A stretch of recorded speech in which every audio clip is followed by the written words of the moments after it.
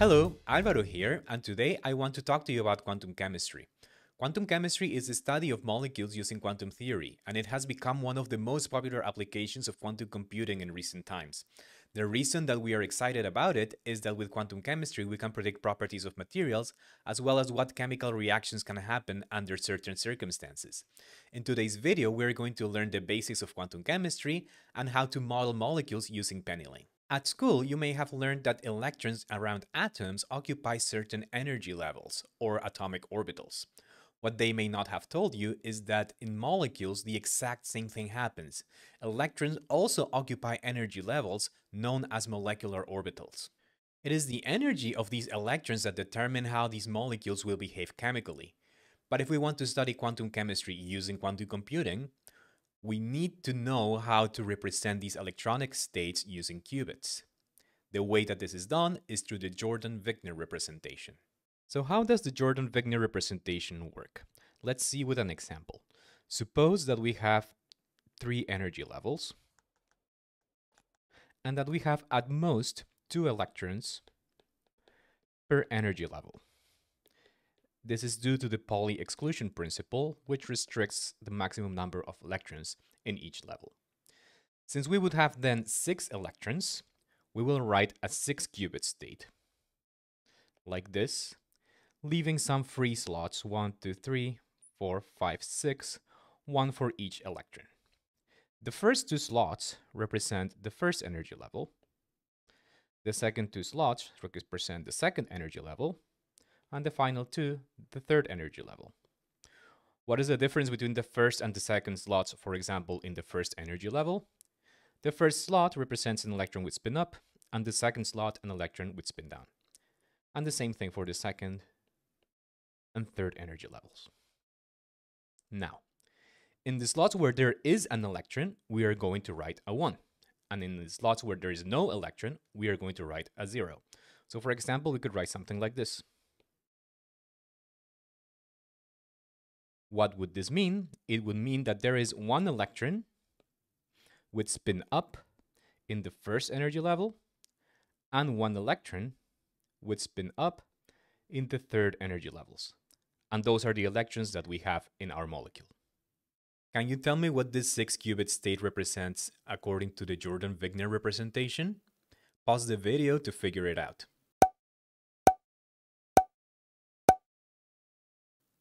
If your answer is that it's 1 electron in the second energy level with spin up and 1 electron in the third energy level with spin down, that is correct. You've learned how to represent electronic states using the Jordan-Wigner representation. In order to predict accurately the chemical properties of these molecules, what we need to know are the energy levels occupied by the electrons. In order to do this, we require the aid of an operator known as the Hamiltonian. How do we calculate the Hamiltonian? Well, we need to take into account all the interactions and all the movement of the different particles that compose the molecule. However, the molecule is a relatively big object. There's electrons interacting with electrons, protons with electrons, and so on. So the Hamiltonian is actually complicated to calculate. So what do? We do what physicists always do. We do an approximation.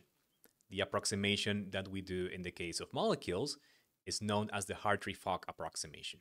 Hartree-Fock does 2 things for us. First, it calculates the molecular geometry, so the positions of where the atomic nuclei are. And with this information, it can do the second thing, which is calculating the Hamiltonian. The Hamiltonian, even with the Hartree-Fock approximation, can be complicated to calculate, but I have good news for you. PennyLane can do this for us. Let's see how. Okay, so let's get started. So let's start by importing PennyLane as always. So import PennyLane as QML. We will also be needing NumPy. So from PennyLane, we import the NumPy library as NP. And finally, we are going to be doing quantum chemistry. All the quantum chemistry functionalities in PennyLane are done through the QChem library. So from PennyLane, we import QChem. Shift Enter. And we've imported all the relevant libraries. The next thing that we need to do is to define what molecule we're going to be working with. We will be working with H2, which is just a molecule that is made up of two hydrogen atoms bonded together. So to specify this for PennyLane, we write symbols, which is just a variable, which will be an array that contains the symbols of the atoms that make up the molecule. Press enter, and then we need to tell PennyLane what the geometry of the molecule is. We will take this information from a database. The hydrogen molecule is just two atoms of hydrogen that are equidistant from a center at 0.673 atomic units. So let's tell this to PennyLane through coordinates, and then we need an NP array. And then we need to specify the x, y, and z coordinates for each atom. So the first one will be at minus 0.673, and then zeros for the other coordinates. And then the other one will be at plus 0.673, and then zeros for the other coordinates. Shift enter, and we have defined our molecule. A nice thing about the QChem library is that it allows us to calculate the molecular Hamiltonian under the hood. So let's define H for our Hamiltonian and qubits for the number of qubits that we will be needing for that Hamiltonian. So all that we need to do is qchem.molecular Hamiltonian of the symbols and coordinates that we defined before. Then, for example, we can print qubits, and we will see that we need 4 qubits to model an H2 molecule. We can also print H to see how it looks like. If we print it, we see that we get this very, very long thing, which would be painful to calculate by hand. So thank goodness that we have the QChem library. So now, as an example, let's build a quantum circuit that calculates the expectation value of the energy for an electronic state in the Jordan-Wigner representation. So to do this, let's define the number of wires that our circuit will take, which will be num wires, which is just the number of qubits that we have in our Hamiltonian. Then we need to define a quantum device. So we define dev is equal to qml.device. We'll simply use a default qubit device. So default.qubit. And then the number of wires in this device will just be num wires. Now we put our header, we build our Q node with this device, and let's define our circuit. Our circuit will be, let's call it exp energy, or expectation value of the energy. And it will take as input a state, which will be represented in the Jordan-Wigner representation as a Python array. Now we need to prepare this state, so we do this through the function qml.basis state. And then we put np array. This function takes an np array, so let's just make sure that we are transforming whatever array we put in into an np array. And this will act on all the wires. So wires is equal to range num wires. And we are going to return the expectation value of the energy, that is the expectation value of the Hamiltonian. So we need to return QML xval of H. So now let us see what this function returns for some states in the Jordan-Wigner representation.